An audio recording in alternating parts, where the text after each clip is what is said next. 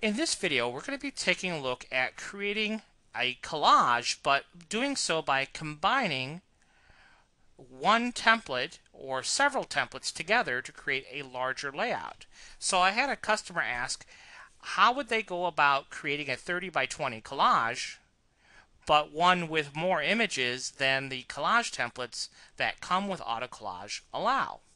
Now, this principle will work with AutoCollage, Easy Album, Pixel Creator Pro, or any of the template collections we offer.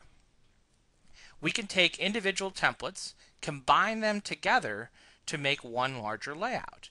And I immediately thought to myself, that's a great question, one that's never been asked, and one that I've never demonstrated before, but one that's actually very, very useful because it's something a lot of people would want to know how to do all the time. So what we've done here is we've created, you can see a larger 30 by 20 collage, and what we did is we used one collage template, but we stacked it on top of one another to create one larger layout. So let's walk through this process so we have an understanding of how this works. So the first thing we're going to do is create us a new blank document, and I'm going to use AutoCollage for that.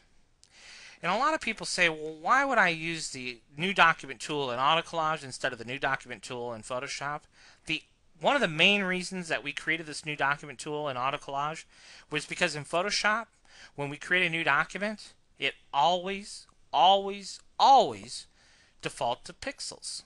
And here in the United States, we typically define things in inches, especially in the photography industry, 8 by 10s, 16 by 20s, etc. So at any rate, when we create a new document, it's always defaulted to inches, but you can choose other unit values as well. But anyhow, let's do 20 by 30. And for the background, let's go ahead and use white is fine. And then for our margin guidelines, let's go with 2.5 for the margin, and for the we'll do a single page layout as well. And when I click OK, you can see we get a new blank document that is a 30 by 20. By choosing the single page layout, we get guidelines exactly dead center of the page, vertically and horizontally, and we have this nice 2.5-inch margin around the perimeter. And you say, well, why that 2.5-inch margin around the perimeter? Well, the reason being is when I go to frame this 30 by 20, the frame itself will take up part of this margin, and I just want a nice little black margin around the perimeter. Now I'm going to set my document color to black, so I hit my foreground color in Photoshop is black. And so Alt Backspace or Option Delete for you Mac folks will change the canvas to black. Now, a couple other things to point out. Over here on the right, you see our Info palette. Very, very useful. I refer to it all the time. If you've never worked with the Info palette, go over to the Window menu, choose the Info option, because this is a lifesaver over here. Other thing to point out is the rulers across the top and left side. To make rulers visible in Photoshop, we hit Control-R, Command-R for you Mac folks. And you can also go into the View menu and choose rulers that way as well. Say, well, why do I need rulers? Well, this is why.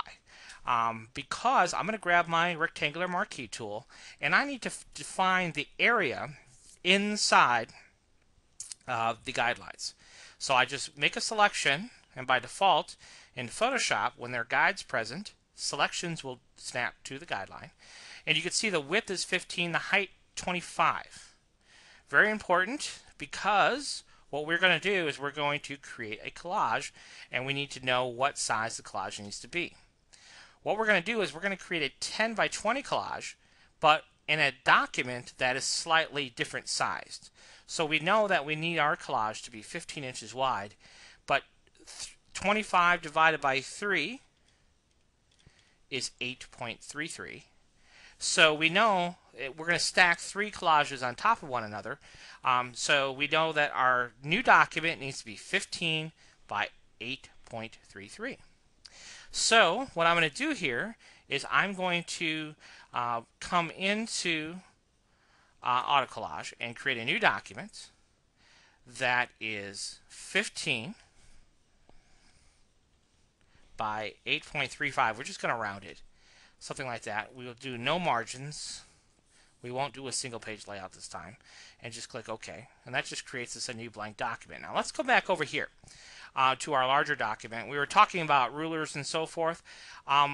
With your rulers visible, we can change our document unit value.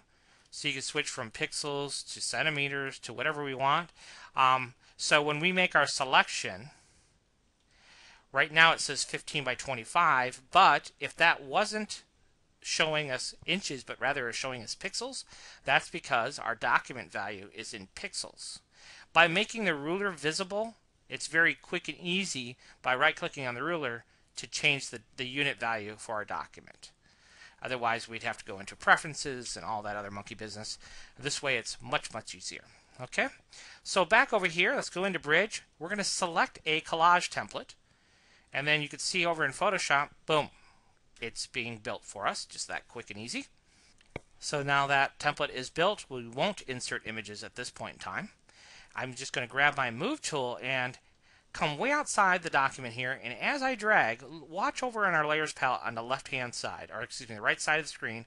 Watch that Layers palette. See how the layers begin to highlight as I cross over them? That means they're all selected. So then I'm just going to click and drag into my larger 20 by 30 document. Then we can close this out. We don't need that anymore. And I could just drag this right into place. Now I'm going to zoom in here. The reason I'm going to hit Free Transform, the reason being is we can snap right to the center of our guideline. And then I could just go ahead and move this up however I want to. And we'll do something like that right there. Now you could use 3 individual templates and drag them over in the same manner.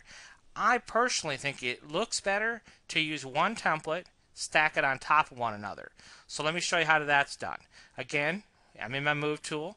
I just come outside my document, make a big selection around all the image openings. You can see all those layers are selected, all 15 layers here in my Layers palette. And I'm going to hold down my Alt key, Option key for you Mac folks. I'm in my Move tool. I'll hold down my Alt key and click and drag. And see what happens? I get an exact duplicate. And then I'm going to Free Transform. And again, I'm going to snap that so it snaps right to the center of my guideline.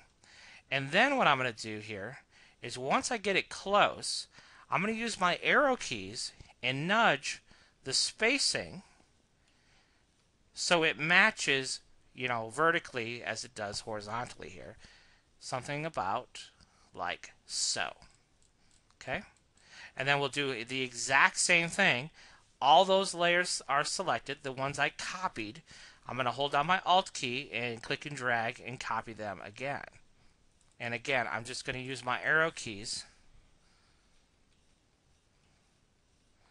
to get that spacing so it's visually about the same. That looks pretty good. We have a little bit of an extra gap on the bottom here, but we'll take care of that momentarily. Now I'm going to hide my guidelines by hitting Control H, Command H for you Mac folks, because I want to show you, pinpoint one thing. Remember I said I kind of like the look, that uniform look as I go down, but what we're going to do just to spice things up is I'm going to select the image openings here in the middle, only those image openings in the middle, and I'm just going to Free Transform, so I hit Control T, Command T for you Mac folks, and choose Flip Horizontal. And that center one is just going to be a mirror of the one on top and bottom. So visually, it looks really nice. And I just think it looks really good that way. Now, let's go ahead and turn back on our guides because we do have a little bit of an extra gap at the bottom, which is okay because we'll just select all of the image openings, all 45 of them, hit Free Transform, and we're just going to zoom in nice and tight here and just pull it down a little bit. You'll never notice it. It's just a little bit of a difference there. But now, as I look at this layout, I go ahead and turn off my guides. You can see nice uniform layout. It looks great. We've got 45 images now we can now populate. And of course, in AutoCollage, there's lots of different ways we can populate those images. AutoCollage itself is going to be the fastest way to get 45 images in the layout. So that would be the fastest way. And then the other option that we have with AutoCollage, of course, is using the Insert Photo tool. If I have one layer selected, it will populate that one layer. Or if I come in here and select 15 layers, then it will only populate those 15 images by using the Insert Photo tool. But when we have 45 images to populate, probably much quicker to use AutoCollage itself to populate. Okay? So I hope you enjoyed this tutorial. I hope it makes sense to you. You may watch it a time or two, but this way you can create a very large layout using smaller individual layouts to create more image openings for your larger collages. Thanks for watching.